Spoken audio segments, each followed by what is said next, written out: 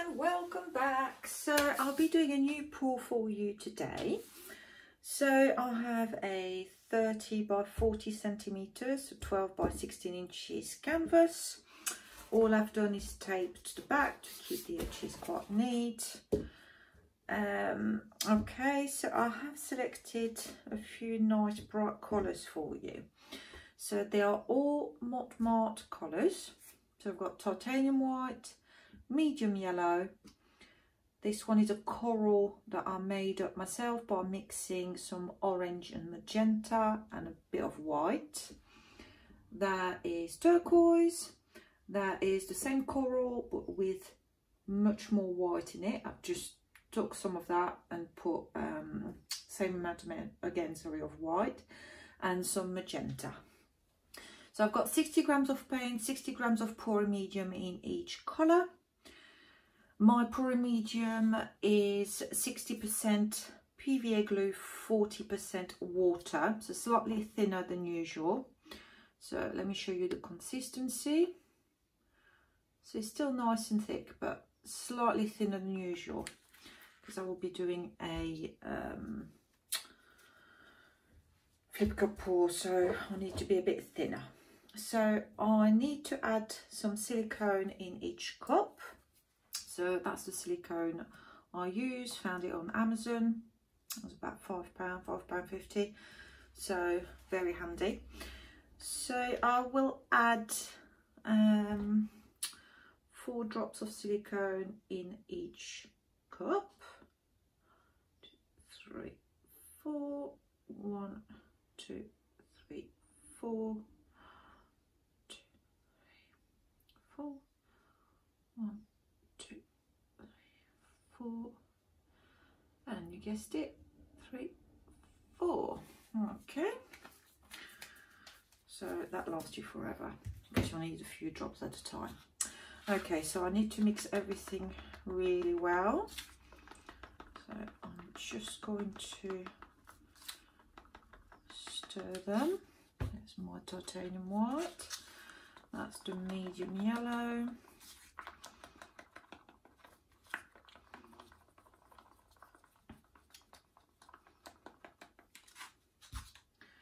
There's the coral.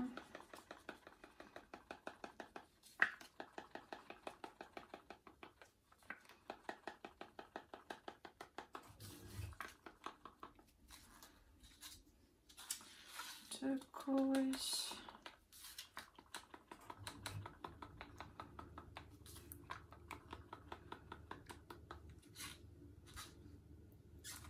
And the lighter turquoise. Don't know if it's going to make, or if the difference will show, but you know, you got to play and try. It's nice to mix your own colours. Makes your painting's very unique.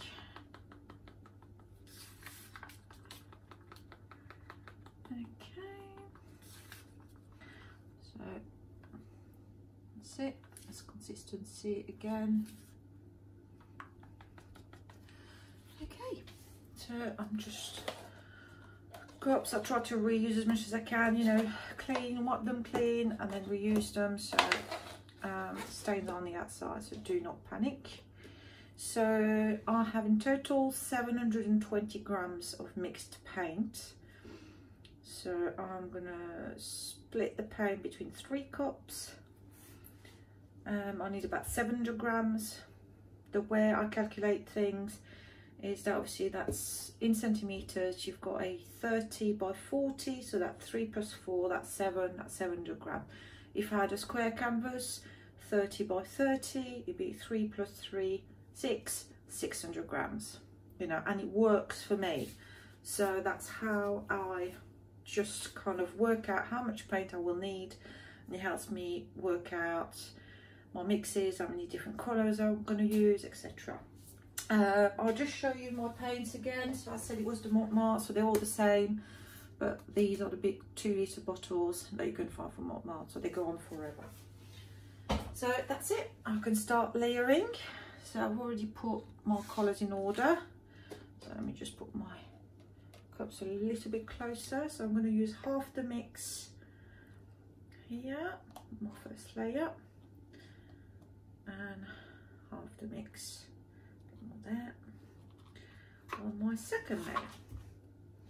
So you may fast forward if you are not too sure, or you know exactly what you're doing, you know.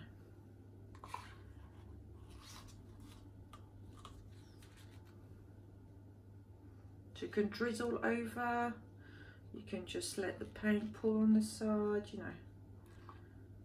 The results will be fairly identical.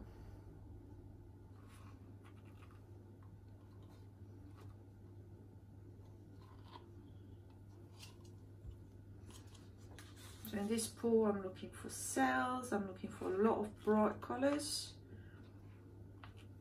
So let's hope I get it. Okay, the last colour for the first layer, nice magenta.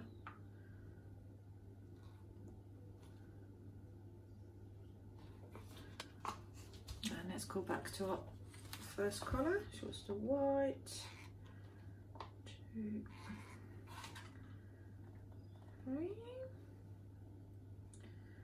Just gonna scrape the sides. Usually I do save, I mean, I don't mind scraping cups, because I put all my colours in one cup and then I use them as a flow enhancer for my straight pours. However, I have put silicone in this paint, so I can't use it as a flow enhancer, so I might as well just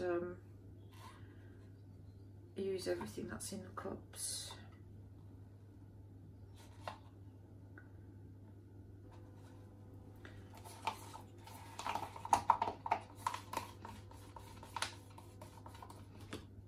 Oh, that was close.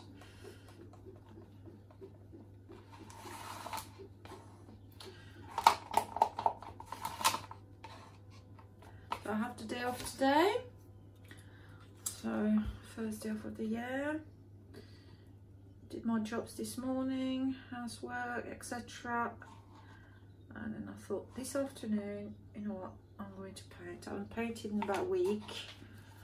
I was kind of itching. I sorted all my paints. I did kind of an inventory, what I had, what I didn't have, what I needed, not, but a wish list. So I thought, oh, I've got paint, I've got to use it. I need to get the creative juices flowing, so let's do this.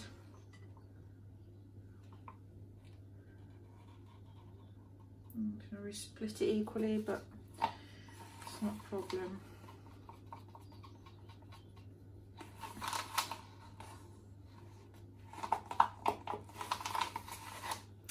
I might swap my last two colours and put the magenta next to the turquoise actually. I think that might be a nice combination. Let's do this.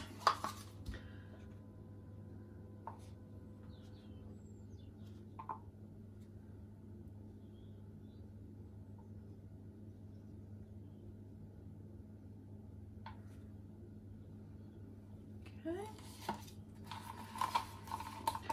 That will be a lovely happy pour. Look at these colours. We need that. I'm still in winter times here in the UK. Getting there, you know. Let's just say we're more than halfway through.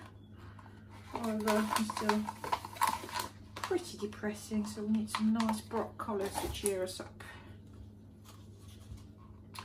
And the last colour,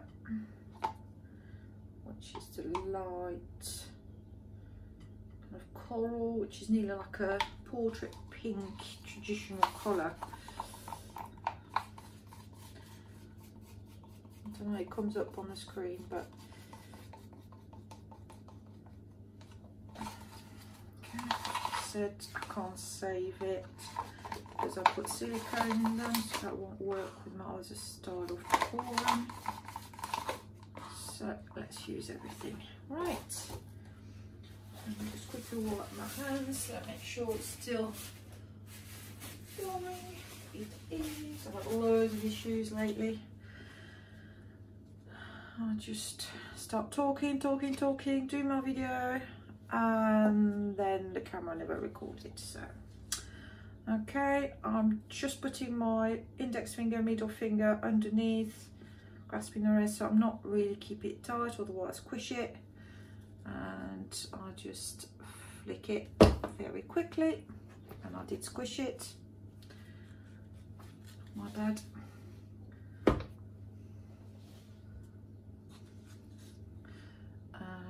The third one. So we're going to give the paint a minute to go down a little bit. I have my torch ready, tissue, now a spatula I can use to scoop anything to cover the sides. So let's do the bread test. Does it sound hollow? Not quite. I'm getting some reactions already. So the turquoise and magenta, look at that. I've got tiny cells, but I think it's going to work lovely. Let's just see. Better. Okay. Let's flip these. Oh, that's a lot of yellow.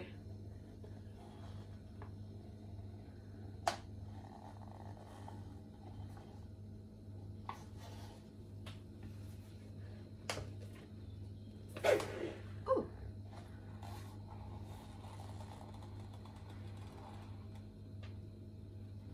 So do use what's at the bottom of your cup to cover your edges, but don't go back in the middle. Okay, let's see, what's going to be the main colour there?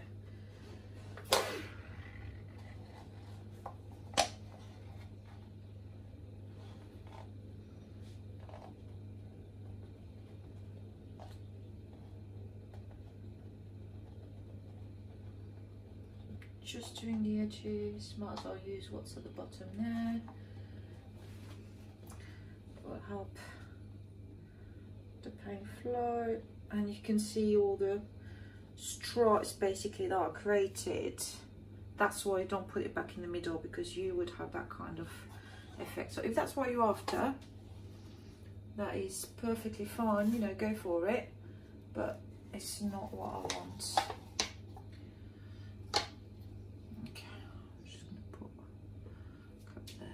On the side. Oh, what I didn't take with me is a bit of cardboard. 1 second.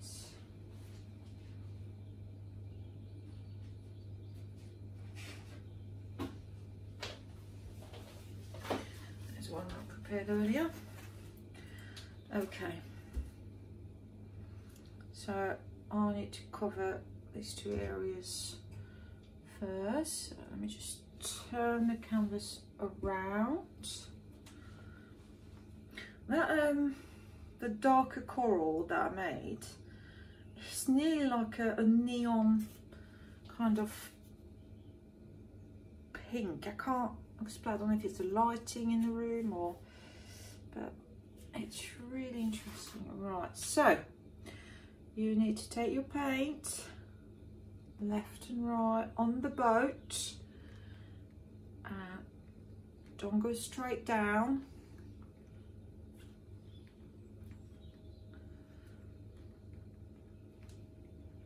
And now I can remove that corner, what Julie Cuts call corner captures. That's a good description. Okay, so we've got that corner covered. So this is fine. So now I have stretched a little bit. Before I get rid of these, I will torch over the canvas, try to bring more cells up. I mean, I only got a few lovely multicolored cells. I hope you could see them, but obviously I want more. So let's torch this.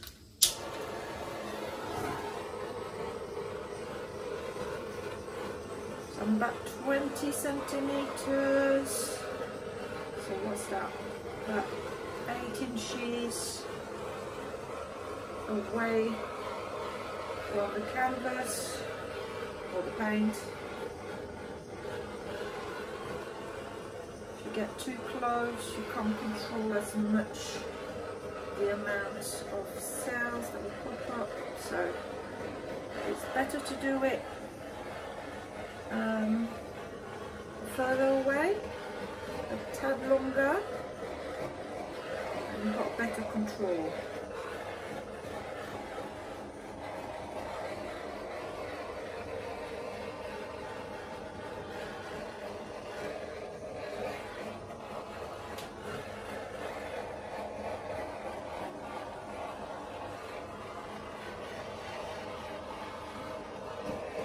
Oh, that was a little bit too close, did you see?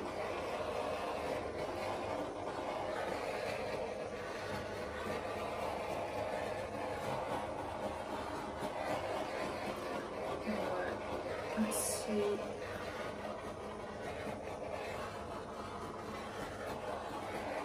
My canister's nearly empty. I've got to get much closer. I'm going to have to change it.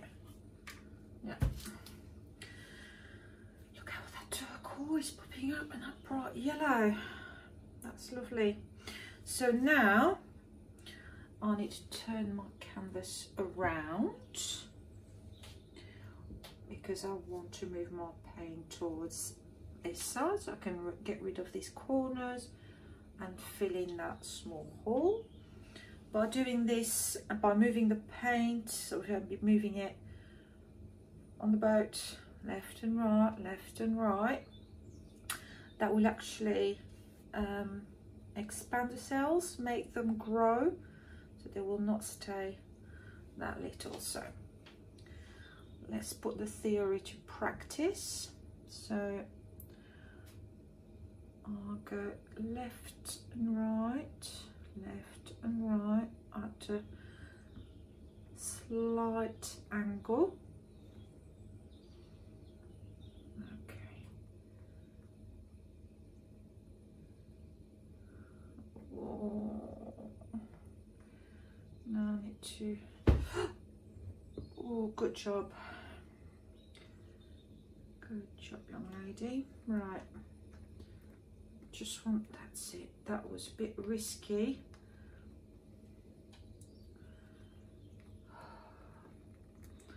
Yeah, that is nearly like neon colours.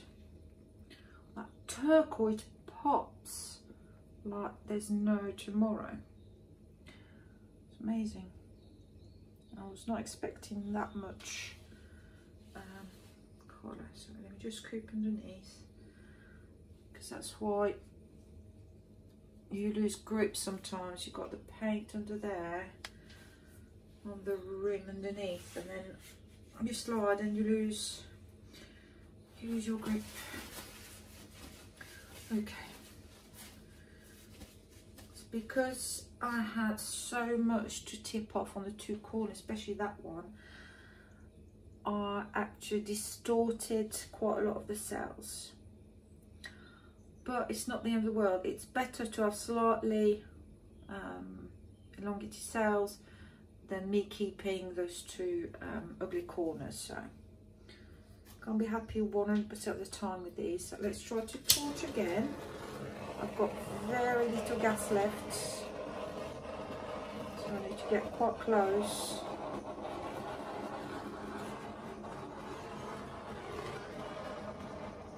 So by doing this, I'm getting smaller cells that I'm using to cover the negative space, because I'm not always looking for negative space.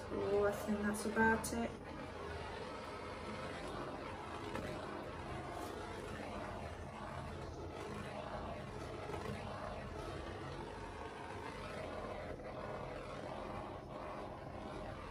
I'm virtually on it. The flame is dying on me. Right, that's it, it's empty. So shine torch again. Okay, so let me turn it around so I can see from another perspective. Always do this, you know, try to see it not just from one angle, because you do happen to see different things, whether you look from this way or that way. So do try to keep your eyes, you know, kind of going all the time. And look at these colours. I mean, obviously it's the coral kind of stayed in the background, kind of doing negative space colour, you know, they mixed with the blue, so slightly greenish, brownish, but it's not bad. I'm really happy with the middle section. Obviously the magenta, yellow, they're both semi-transparent, so they will pop up to the surface.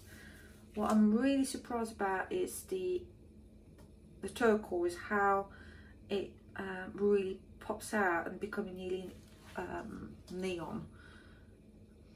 And look, with the yellow there, it's absolutely lovely.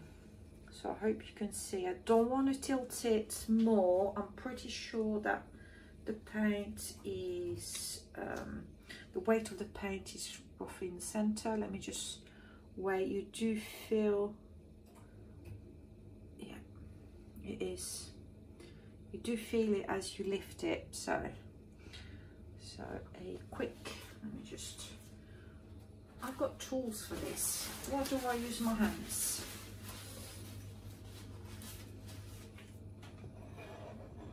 That's better and more efficient. Okay. Well, I did get my very bright pour. That is one thing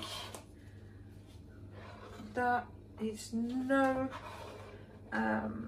way a sad or boring pour, you know, that will cheer you up.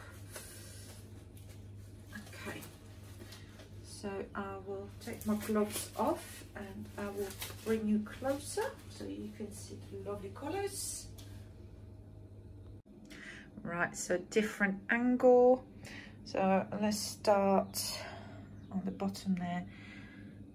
Look at these cells, you know, multicolored, that do look lovely. And you see it's not as bright on the screen of the phone, but the turquoise is really kind of, I'll say it again, neon-like. Look at that.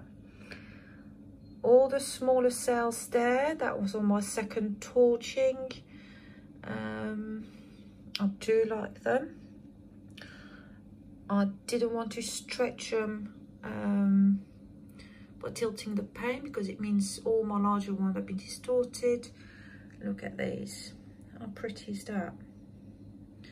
Let me just go down the other corner. Oh, that was the dodgy corner. It's not great, but